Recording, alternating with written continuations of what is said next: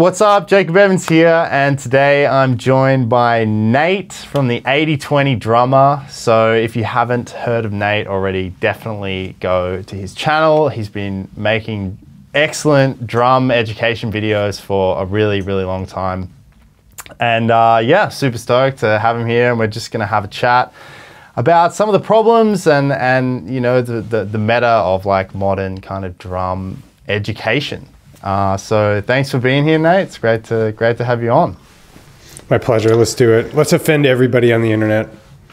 So as it stands right now, I want to get your kind of thoughts on what you think is kind of the state of like modern drum education, obviously, particularly in the online space, but just in general. Top of my head, I would say there's one kind of main thing that occurs to me, which is that drum lessons in this day and age is a system with a lot of good people defying their incentives.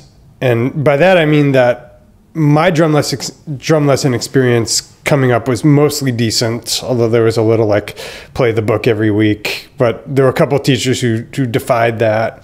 And the experiences I hear of a lot of my students and people who come through my programs is the opposite. They'll just describe like, we're learning the same thing every week. I have to play on the pad for 2 years before they let me touch the kit.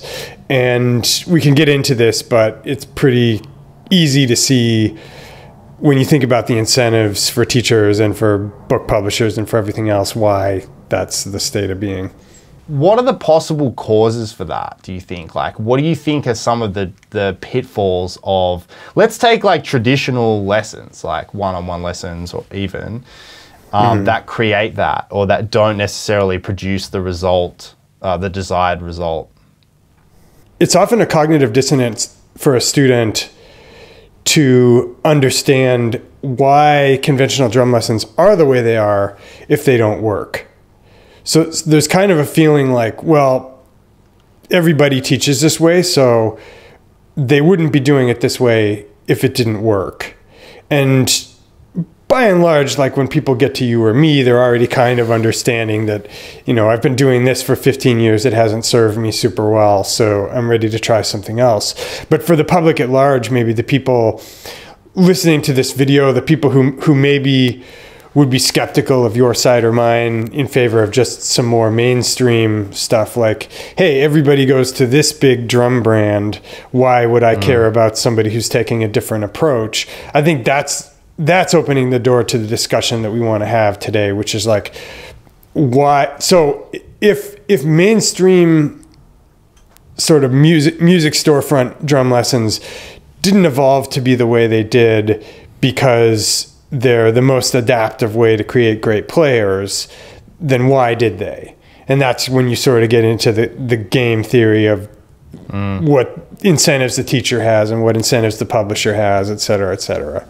I think one really sort of simple and yet like not necessarily commonly talked about factor in that is, I mean, is the monetary incentive of just paying an hourly rate. It's like when you're paying an hourly rate to someone, you know, whatever it is, 60, 100 bucks an hour or whatever it is to have lessons, the teacher benefits by the process taking longer, you know, like directly. And then you can, and I think you've sort of talked about this before, we've talked about it, like you end up with this sort of carrot on a stick, you know, phenomenon of like, oh, the thing that, you know, the real medicine is like just around the corner, you know, it's like, but like you said, but we've got to do, you know, we've got to do the pad work first and we've got to do this and we've got to do that. And I think that it's a really small thing, but it definitely plays a big role in the development of the student, you know, and it's such a simple thing. And it's something that when I personally started to deviate from that, at least in the structure of my program and stuff, I had never thought that there was any other way. Like it was just kind of like, oh, that's what you do. You know, you charge an hourly or you charge like a subscription or whatever. And that's just we just do that because, you know, and I think that falls under a larger umbrella of so much a part of drum education in general falls under that sort of, well, this is how it's always been done umbrella, you know, of the books that are almost 100 years old and the resources that are pretty dated at this point, you know, and sort of serve a different generation of drummer, but there's still a lot of dogma that surrounds using them, you know. So yeah, I think that kind of dogmatism, or just, yeah, that dogmatism seems very rife, I find, in the industry. So to boil it right down, the teacher has an incentive to make it easy for him or herself. They don't want to invent a custom curriculum for every student, especially at the rates they're getting paid, right? $25 an hour. And they also have an incentive to keep you coming. Whether or not that's conscious, probably they want to see you make results, but it's great if you don't have people, you know, in the software industry, they call it churn. And it's looked down on. You want to minimize your churn. Like the longer you can retain people in your monthly recurring revenue or whatever, the better. And so if you just look at one thing, it's like everyone started drum lessons playing on the pad, and practically everyone had their teacher dangle the kit over them as a carrot. Like if you get through this book, or you get through these 2 books on the pad, you get through stick control, you get through Tony Cerrone, whatever else, then we'll play the kit. My guess is a lot of those teachers don't even know why they were doing it. It's because their teacher did it for them. Trust me, at some point there was some slick capitalist in a sport coat with a cigar who thought these teachers are going to want a reason for their students to keep coming back. And if you give them the kit right away, then maybe they'll like it, maybe they won't. But hey, open loop, you hold that kit out 2 years in the future. By the time you get there, you've got 2 years of sunk cost. I don't think I'm being super conspiratorial about this. It's more that just over time, over thousands of people, obviously these subtle incentives wear a groove. I was going to add to that, like, I agree. I don't think it's necessarily the case that there's, like, you know, all the evil drum teachers being like, how can I get them to, yeah, like it's not happening like that. But I think particularly when you talk about money, it's like the incentive is that people, you know, teachers that make a living from it, you know, so that you got to eat, right? You got to figure out ways for it to be sort of viable long term. So I think pricing structure, it does play a big role. You know, I think, you know, one thing that I've certainly experienced, because I use a bit of a, like, I guess, a non-conventional pricing structure where I actually work with people over a longer period of time. It did 2 things that were sort of unexpected side effects of that. Was firstly, there's, you know, when you sort of, people commit to a longer study period, it tends to sort of filter out people who really want to do it, you know, so that there's a much higher, you know, people are practicing and they're doing it because they're really incentivized to do it. But the other side of it is it makes me a better teacher, because I'm like, oh man, that, like, you know, we're working towards this kind of result, we're working towards this end result, and it's really like, it incentivizes you to really think about not so much the time, but like, well, how do I produce the result in this person now? How can I bring them from A to B? And I think just in a broader sort of approach in that topic, I think that's the best possible scenario for both the student and the teacher, is when you, the teacher, are primarily concerned with the result. You know, how can I actually make this person better? You know, and then structuring everything sort of around that, you know, whether it's pricing or format or whatever it may be. Yeah.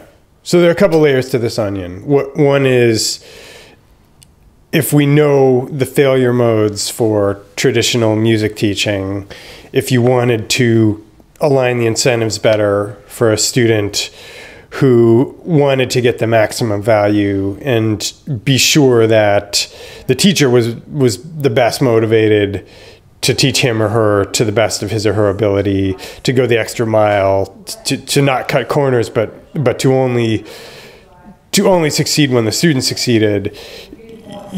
You know, the mediocre answer to that is the college teaching studio, where the teachers get paid whether the students do well or not. So in that case, as a professor, you're no longer incentivized to keep them coming back. You're actually incentivized to wash them out and get somebody better in, because you're getting paid either way for that time. So you'd rather have somebody who doesn't make you want to die.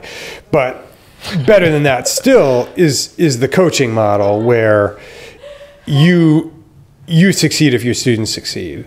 So you've set up something quite nice, and it's something I'm in the background trying to duplicate to some degree for my 80-20 folks, where you guys agree on a result, they screen for their level, you agree on a price, and then the most valuable thing for you at the end of that process is the testimonial or the before and after video, so that 100%. Regardless of what the content is, which we can talk about, like whether it's, you know, one of my automated courses or your coaching thing, or like John Riley or somebody else, like at the very least, like those incentives are aligned. And if you're a student, you know, just top of my head, you would want to look for a situation where the teacher succeeds to the degree you succeed, especially if you're really serious about getting better. You don't just want someone to flatter you and bullshit you and tell you you're getting better when you're not, or waste both of your time just so that you can kill 30 minutes each week. Yeah, exactly. I guess I'm really curious to get your thoughts on the, you know, and this is obviously something that's very common now, which is sort of another form of teaching or learning, is the subscription model. You know, it seems to be something that's very common. You know, you pay whatever it is, 20, 30 bucks a month or whatever, and you get access to some kind of subscription. What do you think about that? What, as a teaching mode? I think it's going to be dubious in its usefulness to any but the most motivated student. So say you have a curated library of materials. Some membership systems even have like a wizard that guides people through level by level and kind of gamifies things. Be that as it may, the monthly recurring thing is a different thing from that. Where, so in my courses, I have self-directed courses where they're not cheap, but they're also not crazy expensive. The idea is for them to be affordable for an average college student, and to be a replacement in the case the student's motivated enough to be self-directed for maybe 6 months worth of lessons, or a teachable course on a workout routine, or something you would take on Skillshare to improve your video editing chops. And even in those cases, I'm saying that probably 20 to 25% of the students will actually be motivated enough to force themselves into the shed, have the focus to stick with it every time. I think when you add on top of that the monthly recurring thing, and again, then there's an incentive to keep the student in the program agnostic to its continued utility to the student, then you're no longer necessarily talking about utility, you're talking about ethics. And I will say that at the price point that a lot of these memberships charge, it's actually competitive with something like Netflix or HBO Max. So I'm willing to set the bar for some of these big commercial drum sites we all know and love fairly low, in terms of if that student is entertained and gets some enjoyment a few times a week out of it for whatever, $32, $39 a month, which is like paying for both Showtime and HBO. there are some live streams. They hire world-class names to go live with these people. If people want to spend their money that way and it enriches their lives, I'm not going to critique it. What I will say is if you're the student looking for quick improvement, that's probably not the way that's going to get you there fastest. It's like walking into a box gym as a novice. So it's like I can go into Blink, and because I've worked with trainers for years, even though it doesn't look like it at all, I know what to do, and I have self-motivation or whatever. But walk into Blink or walk into an Equinox day one, and you don't have a trainer. Number one, you're going to wash out quickly, but number two, you're definitely going to waste a lot of time and maybe injure yourself. And it's the same thing. It's like if you're a drummer who wants to get to the next level in a finite period of time, the how do I put this? I don't want to say bargain basement. I don't want to say one size fits all. Mass market. The mass market membership site is not going to be the most optimal tool to get you there, in my opinion. Yeah, something else I wanted to ask you about was, I'm sure you've experienced this also, but when you go and you book a lesson with someone who you look up to, someone, with a big name or something, and who's a fantastic player, and then you have the lesson only to sort of realize that it wasn't very good, and maybe it's one of those lessons where someone's just like, yeah, it's just the vibe, you just do it. And I know when that happened to me, I sort of walked away sort of thinking that I had done something wrong, or like I had not asked the right questions or sort of got the information out of that person the right way. But now, sort of many years later, I realized that, it wasn't the case. It was more so the fact that not necessarily all great players are great teachers, and have you experienced that before? Yeah, of course. And I think what's going on is to be a great teacher and to be a trustworthy source are two different things. So you'll always be able to sell drum lessons on the internet if you're sponsored by one of the big cymbal brands and you've been in Gospel Chops videos since 2005, because everybody assumes that being a great player equates to being a great teacher. And I think that's partly right. I think that you wouldn't want to trust somebody to take you on a journey unless they'd been there themselves. So that's why I think you and I both put our playing front and center on our channel. And I think it is important for a prospective student to look at what I'm doing, at what you're doing, and saying, has this person been to where I want to go? And maybe they haven't. Like, there are definitely some people who are at a level where they'll see my playing and think, nah, I'd rather study with Mason Guidry, but that's a very, very small percentage. The vast majority of people who know their own ability are, how do I put it? The tail end of the bell curve is small, so there are just a far greater number of students who are kind of at that intermediate level. But so you need a degree of having been down the road past where the student has, so that you can communicate to them what it feels like.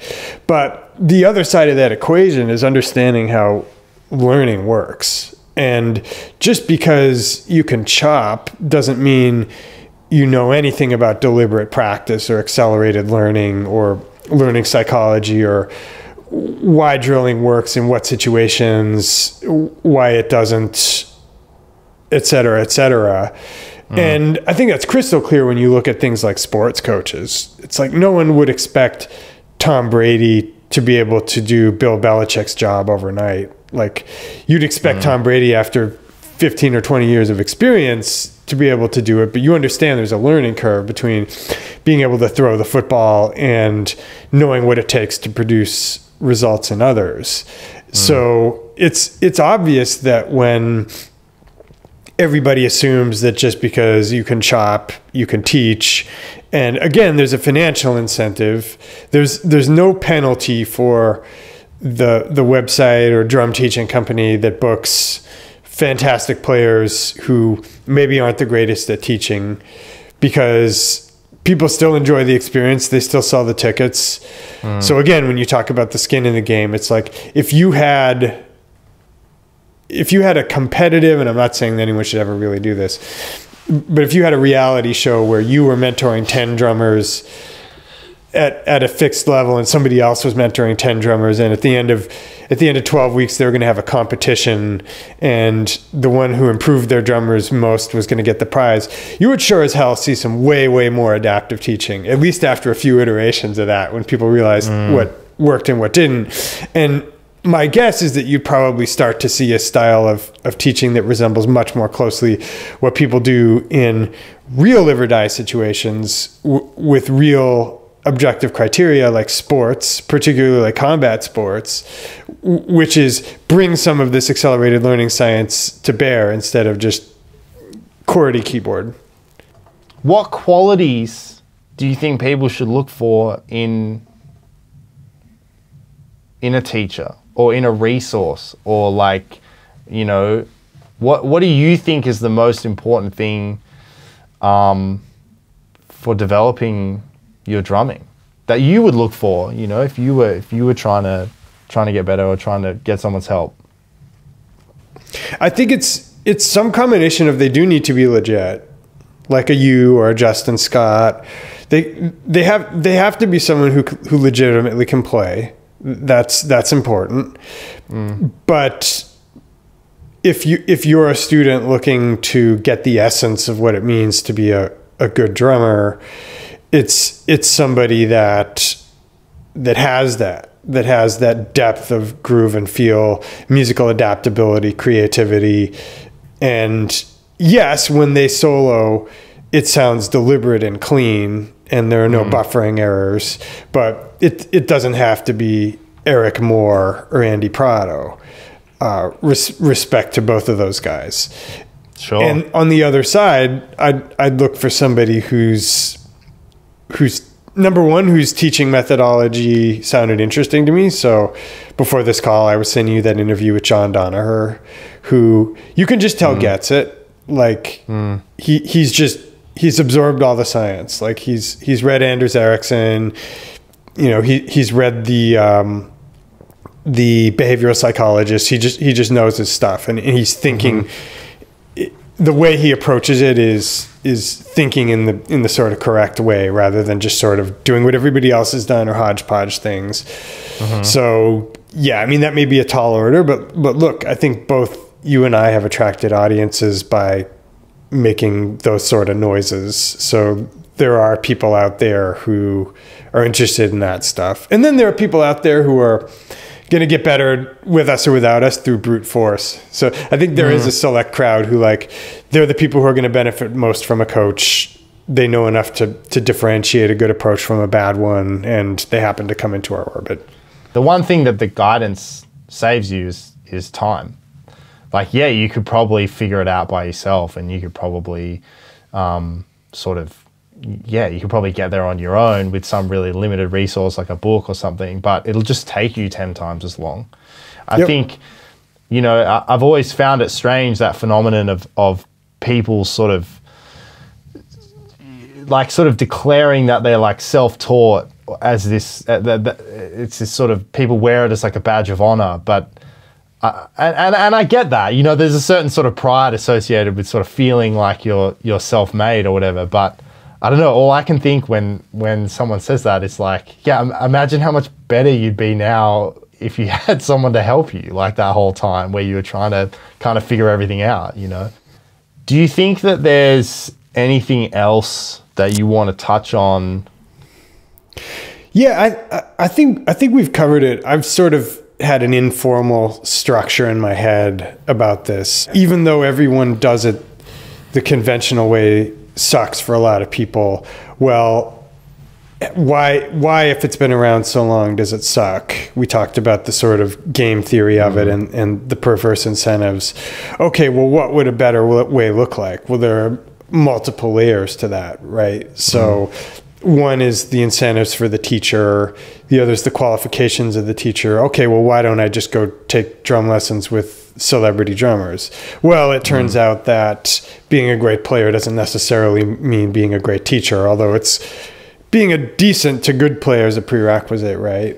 And then I think finally we've given people a little bit of a view into, all right, well, if we did strip away all the perverse incentives, what would a curriculum created by a teacher who's got maximum skin in the game and also decent expertise look like? At least, like, what principles would that person leverage to get his or her students to the next level?